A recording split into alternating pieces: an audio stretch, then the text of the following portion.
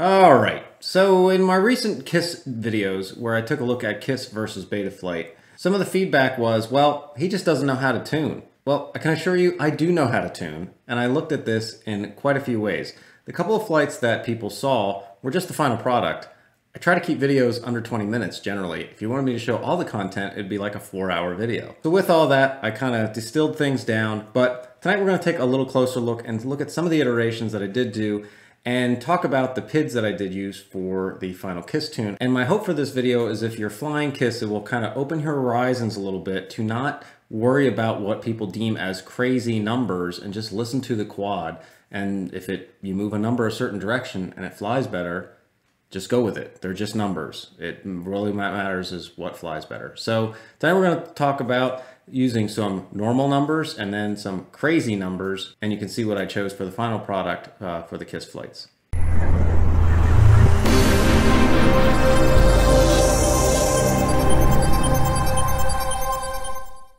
Okay, so to jump right into it, these are the PID gains I used for that final KISS flight.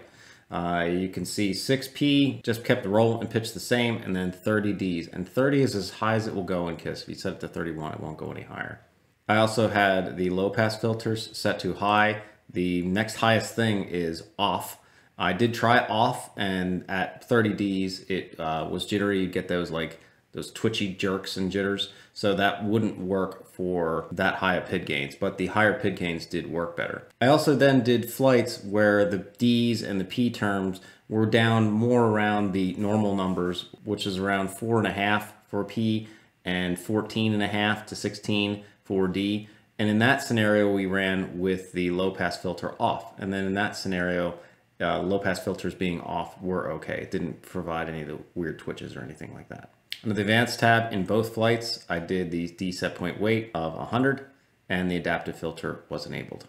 The other tune I tested out was with, you can see here, 4.2 for the P term on pitch, 4.8 for roll, and 14.5 on the D term for roll, and then pitch 16.5. And you can see the yaw terms there as well. Now doing the flights, and I'm going to roll the footage here in just a little bit, you'll see that, the one with the higher D gains was better for prop wash. And if you really look close, you can see some, bounce back and overshooting on the one with the lower PIDs. That's because the P to D ratio was a little too high. So it's pretty straightforward what I mean for P to D ratio. If you take 6 divided by 30, you're going to get 0.2. Whereas if you take 4.2 divided by 14.5, you're going to get more like 0.3. That means that the P is a little higher in ratio to the dampening. So you can see here in that scenario, we're getting this little bit of overshoot here, where in this one, we do not have any overshooting going on.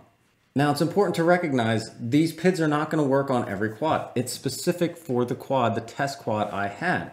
But knowing that I ran through these iterations that, hey, my P to D ratio, that I was getting overshooting and bounce back, with the higher P term in relation to D term, I knew I had to increase the D term or lower the P term a little bit, whatever. I needed to bring those in the ratio. And then after that, I just moved the D and P up together until I could get to the max D gain I could have in KISS to have the peak prop wash performance. And as long as I was getting smooth, steady flight and there was no downsides to that, then obviously that's what I want to have, is the least amount of prop wash. Again, if you try these on your quad that has a little bit more power versus the moment of inertia of the rig, you might get fluttery D term. So it's a customized tune for this, but I use that same process and procedure for the same thing for tuning Betaflight. So it's the same kind of iterations and going through, and you're kind of listening to the machine to get to those points where it's kind of talking back to you and saying, hey, I'm getting bounce back, I'm not getting bounce back. This is, that ratio between the two. Okay, move on. How high can you move the P and D term up together? Now with this quad, you do get to a spot where the motors just can't update any faster. They reach kind of their performance level. Motors themselves are like a mechanical low pass filter. They can only update so fast, for this specific motor. If you put a more powerful motor on here, it has more torque, then it can update faster for, fluttering to compensate for prop wash performance. But you will get just to a physical limit where that's as close as this quad's going to get. So when people were saying, well, my KISS quad gets better prop wash performance, it's like, well, That's because it's not this quad. You know, this is not meant to be this $900 quad. This is a fairly inexpensive quad. And what we're trying to do is, you know, I don't want awesome performing mechanical equipment on a test rig, because I gotta be honest, if you have a $900 quad, it's gonna fly great on any firmware. So it doesn't really test the firmware. You wanna have something that's more common. You know, these are just RCX motors, you know, HQ props. They're all kinds of dinged and beat to hell. It's not, you know, there's dents and chips in here. So it's nothing super special. No, you know, ESCs are not special on here, anything else. So it's really just testing this against some kind of beat, tried and true equipment that works fine, but it's, again, not the cream of the crop. But it's not the worst either. The noise performance on this is pretty good.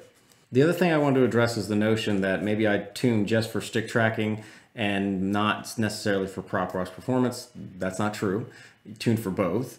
Stick tracking is the quad following your sticks, you know, following your inputs. That's, you know, the closer that is. Obviously, if your quad's exactly following right on your sticks, that's actually really locked. If it's something different that you're kind of used to, that might be your version of locked, but technically it's not locked, which is fine, but there's a difference, and you have to notice that. The concept of moving up your P&D gains together to as high as they can be, where you don't get, you know, bad reactions like fluttering props or things of that nature, hot motors. That's what we do. That's what I did with, you know, moving those P&D gains all the way up. The highest you can get on the D gains was 30. The highest I could get is 6, because like I just talked about, if I would have moved the P gains up any higher, you get the overshooting, because you could see around that 0.2 was the magic number there for the P to D ratio for this quad for KISS. Okay, so enough of the yammering. Without further ado, here's the 2 flights where I looked at again, the lower PIDs and the higher PIDs. Looked at those with a gentleman that is a KISS advocate, and he was saying, yeah, he thought the higher PID one was better. I thought the same thing, even though we kind of thought like, hey, those are kind of crazy PIDs. It's like, hey man, if it looks better in the HD, let's go with what looks better. And he's like, yeah, that's what looked better, so let's go with that. And that's what I went with. So if you thought those PIDs were high and are crazy, well, the alternative was I could have showed a worse performing flight footage, and I didn't think that would be fair or representative of what the firmware could do. So with that, here's the lower PIDs and then the higher PIDs. Thanks everybody for tuning back, and I will be sure to get on to back to other content. I know I've been doing a lot of stuff on the KISS, but there was a lot of stuff that I was time invested, so I wanted to show that. I do have a follow-up here. I do have now KISS ESC, so that will be on the testing block, but I'm going to hit some other things first, just because this is not just a KISS versus Betaflight comparison channel, but hopefully I did go into the details enough that you thought it was worthwhile content. Again, thanks everybody for your time, and I hope this helped. Here's the footage.